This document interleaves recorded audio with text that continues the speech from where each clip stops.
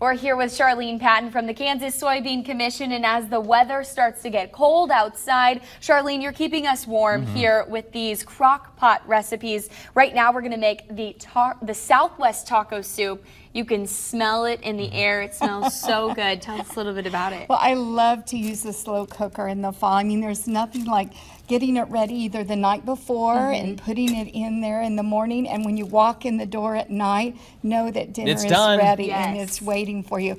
I'm using a liner here. That really helps with the cleanup. So we'll use a liner here, and then we're just going to add these ingredients.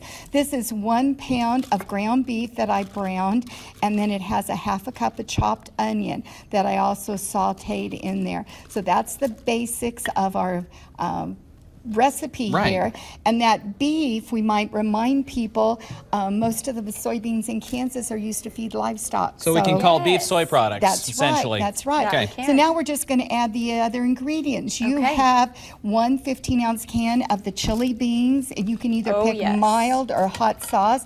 You have our soybeans. These are black soybeans that come in the can, 15 ounces, and I just took them out of the can, put them in a strainer, and rinsed them. Drain those. Okay. Now you have the chiles. Green diced chilies. It's going to add a little bit of zest. And I picked mild, but you could pick hot. No, if I you picked wanted mild to. too. Okay. I like and then you have 1 cup of frozen corn that is thawed that we're going to add to that. Very good. You have our seasoning. This is 1 package of taco seasoning. Just all around. It is. And I have used a gluten-free seasoning that you can get because I have a daughter that is celiac, and so you can do that, and this would make that recipe. Yeah, make it your own. That's right. Does this and go 2 into? cups of beef broth. Okay. Very good. And then you get our spoon there. Any one of them, and we're just going to stir that a little bit, and that's all there is to it.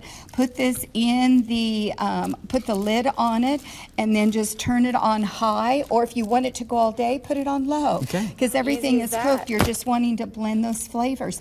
Then what we're serving it with over here is a little bit of the soy sour cream, cheddar cheese, and avocado, and some chips. It looks absolutely amazing, and of course we can find these recipes and more. There's a lot of great ideas. These are award-winning recipes on your website, right? They are, kansassoybeans.org. We're doing a pumpkin dessert cake, and of course that meatloaf that is so unusual. Yeah, we did the meatloaf just a segment or 2 ago, and then today on Midday in Kansas, we've got a nice, we're baking dessert in the crock pot today. Yes, we are. We've got all your bases covered with the crock pot. We sure do. Thanks so much, Charlene. Thank you. We'll be right back.